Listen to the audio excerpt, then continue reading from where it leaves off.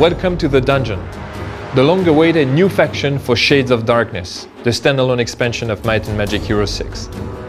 Since Heroes 1, the Dungeon has been on the top of our fan wishlist. In the world of Ashan, which is the common setting between Heroes 5 and Heroes 6, it has been associated with the shadow-tainted Dark Elves, underground-dwelling renegades, who have fled the Elf Forest and embraced the powers of darkness.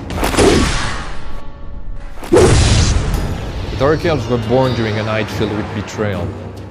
That began when the High King of the Elves, Arniel, stood aside as the Holy Empire invaded Queen Twidena's lands. In desperation and anger, Twidena turned to Malassa, the dragon goddess of darkness, and her minions, the mysterious Faceless.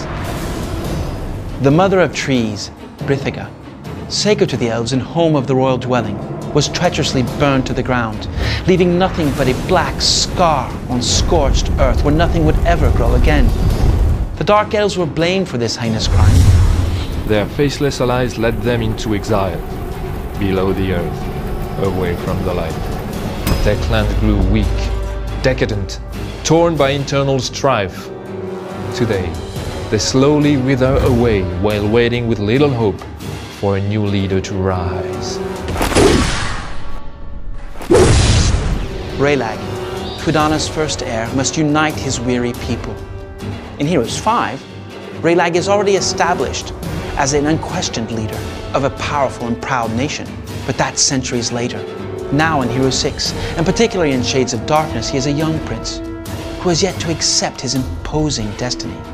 Raylag's purpose in Shades of Darkness is to find a home that the Dark Elves can call their own. To achieve this goal, Raylag must follow the dual path of secrets and shadows and forge an alliance with the almighty Black Dragons.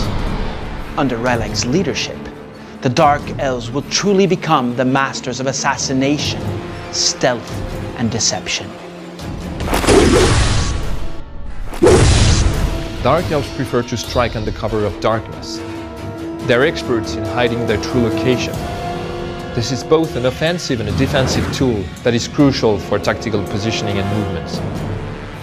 They prefer to strike their foes unaware and isolated, and are absolutely lethal in such situations.